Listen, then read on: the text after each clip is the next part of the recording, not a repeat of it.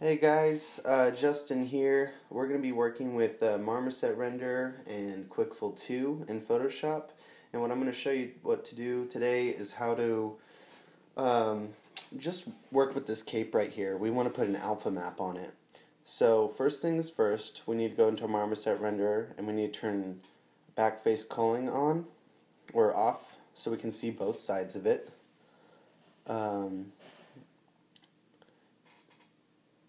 Then we're going to open up Photoshop so we can open up Quixel 2 and we can start working with the model and texturing it. Now I've already made all my maps, like my normal map, my color ID, and my ambient occlusion, so I've already done that and hopefully you have too, but I'm just going to show you guys how to do this. So we're in Quixel 2, let's load in the cape. Let's load in the material ID, the normal map. I chose the wrong one. And the ambient occlusion.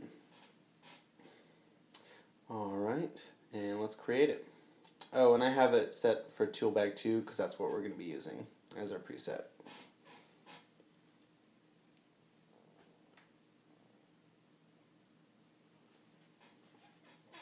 Alright, so it's still loading.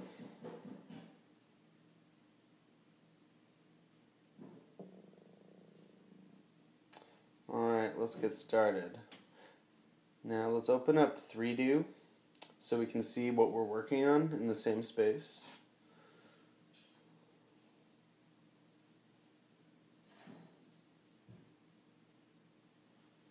And once that opens up, we're going to put our first material on.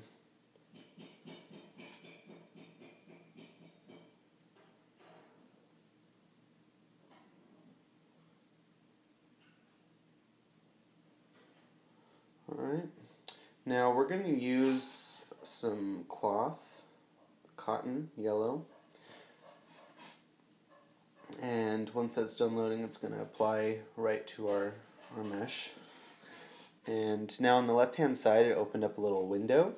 We're going to click on the yellow button so we can change the color of it. We're going to make it kind of a grayish green color to kind of match the scarf on the character that I already have.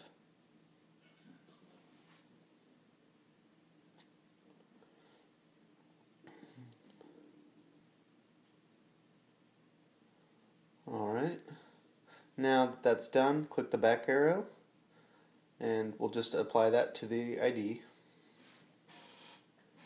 Now we're going to apply another material to it. I think that we're going to do just cloth again.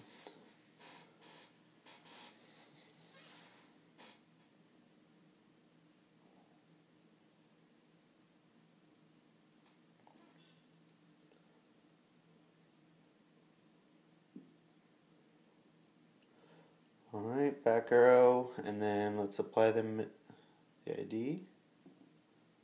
Oh, but first we need to make sure that the resolution is matched. I've already done this before. I'm just redoing it for this demo. But the density of the cloth was a lot smaller than on the other model because I made it a separate map. So I just had to bump up the scale a little bit. And now we're going to do it to the green cotton too. Bump it up to 0.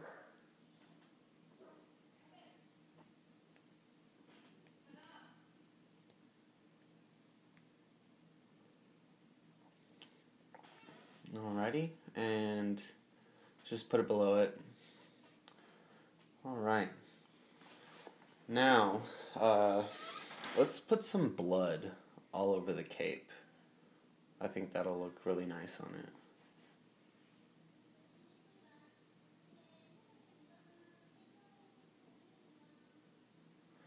So just type in blood in the Smart Materials.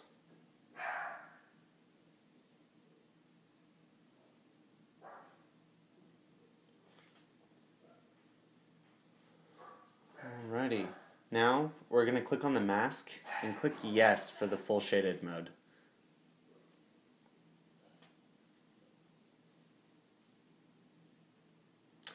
Alright, now what we're going to do is, I kind of like the blood that's already on there, so I'm just going to start painting. So, to get that mask that I had for the blood, you just click on the third icon from the top next to the eraser, and you can choose your mask pretty much. And then you also want to make sure that the gradient slider is all the way to the white opacity, so it shows up when you're painting. Because if it's black, it's that uses the eraser basically, and then white adds your pigment.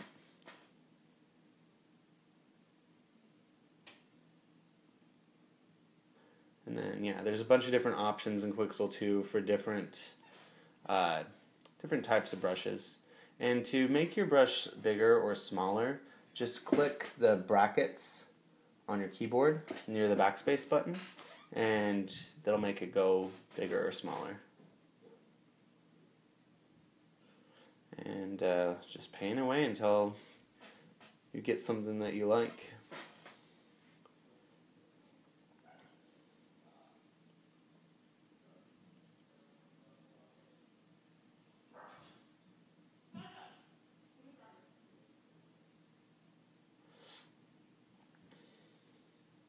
I'm just changing different sizes, and I also have my opacity or my flow set a little bit lighter than just white, because I don't want it to be just harsh red blood on there. I want it to kind of feel like it's soaking into the fabric a little bit.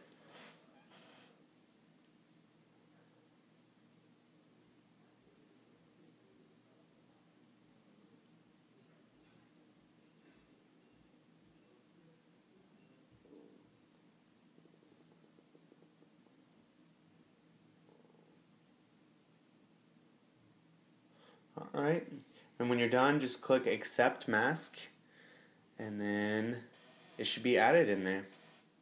Now, I think that looks pretty good.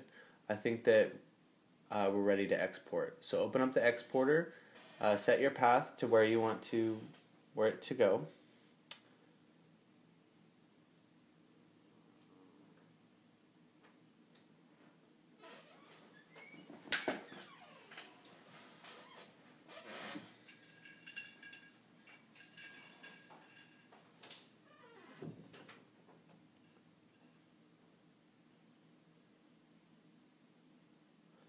Alright, it's exporting to the file that I put it in. Alright, now let's go back into Marmoset Renderer. Make sure you save your project too, in case you want to go back and change it later. So now that we're in Marmoset Renderer, let's create a new material, and then let's go find our maps.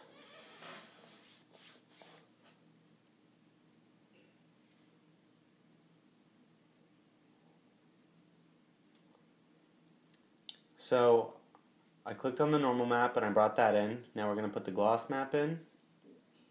We're going to put the albedo map in, the specular, and we're going to put the ambient occlusion map in.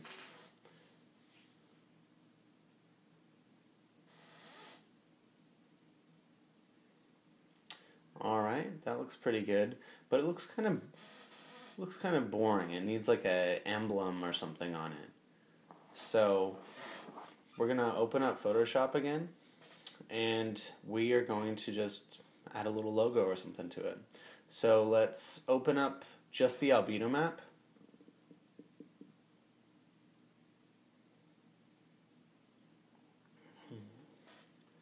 And something that I think would look cool is, since he's evil, maybe like a upside down cross.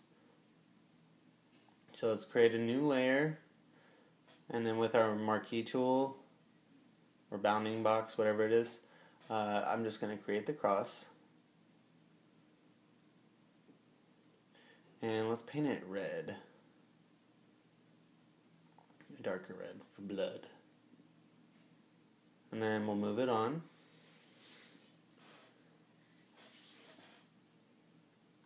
And I'm just going through blend modes to find something that looks nice. I think that looks cool. But I think that maybe a stroke on it would look good.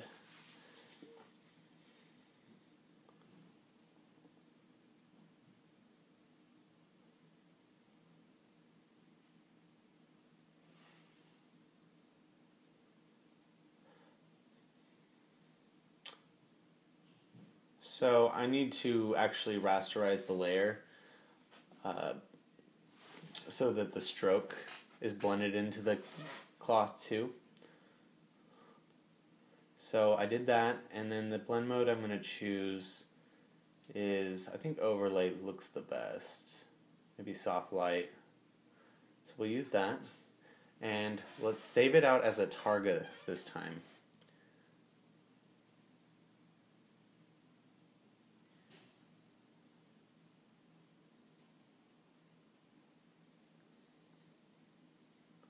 Open up Marmoset Render, click on the albedo, and then let's click on the cape. And I think that looks pretty good. So now I think the final touch that we need to do is we need to add some rips and tears into that cloth. So let's open up Photoshop again, and we need to make an alpha channel for it. So let's create the alpha channel, and the best way to just get a little mask around it is I'm going to import the color ID map that I have, because that already outlines it. And then those colors in there, I'm just going to paint them white, because the white is what is opaque and the black is what's see-through. So once I have that, I'm going to copy it, and I'm going to put that into channels and then paste it in the alpha slot.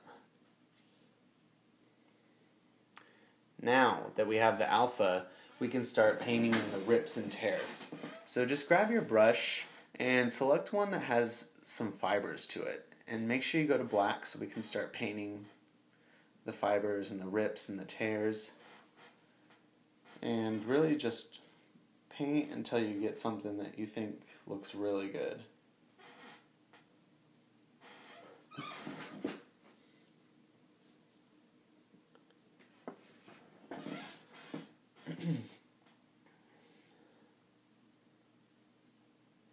And Photoshop has a lot of different cool brushes that you can use, and you can cycle between white and black if you mess up an area. Yeah.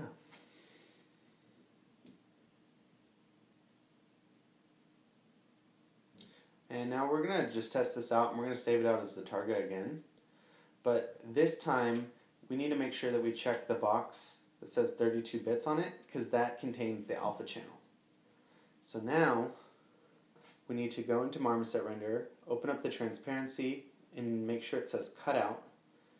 And then, since we already have the diffuse map on there, or the albedo, it's already recognizing it in there, and it's showing the rips through the cutout.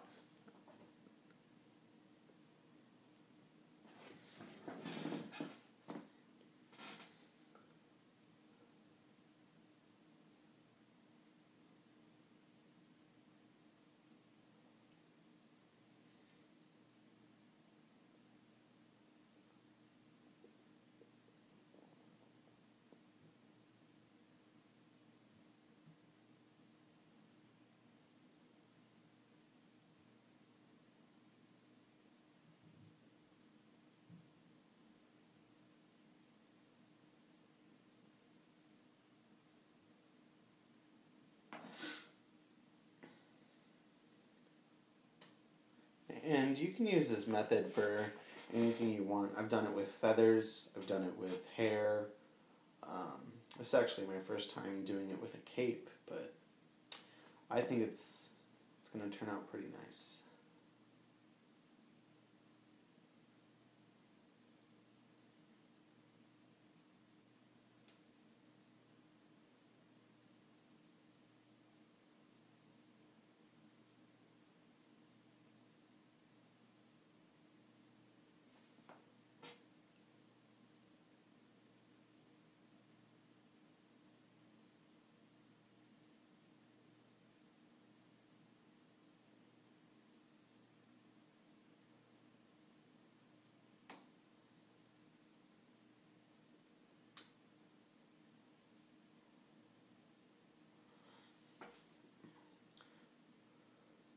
So I ended up liking this brush a little bit more than the last one, just because it seems a little bit more crisp. So I'm just going to use this around the bottom. I'm also going to add holes inside of there.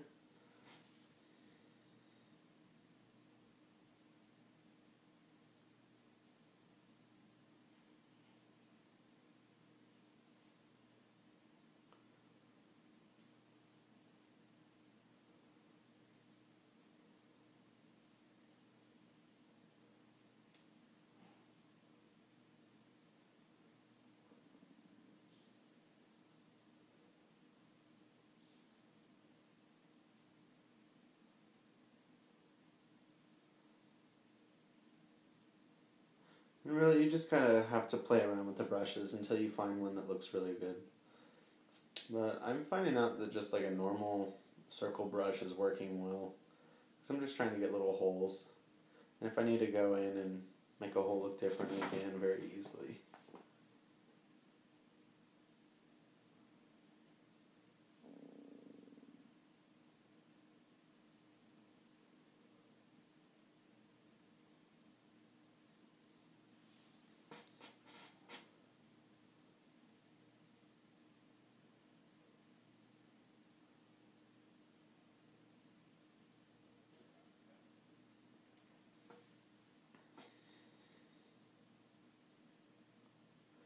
And now I think I'm going to come through with a fibery brush now and make it look a little bit less cartoony.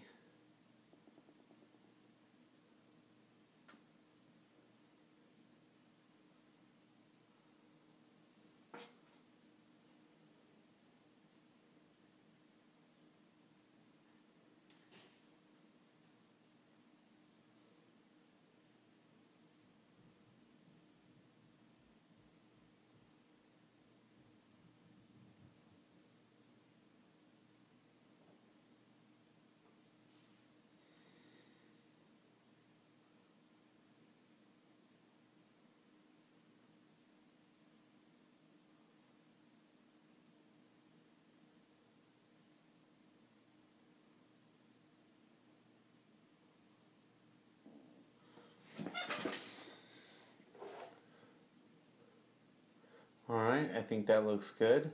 Now let's export it out again, or save it out.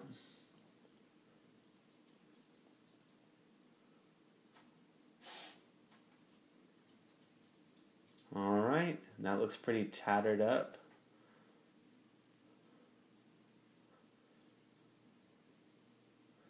You got the nice blood and everything on there. Rips and holes. That cape looks like it's been through a war. So, I guess guys, thanks for watching. I'm going to try to do some more tutorials. But other than that, thanks guys.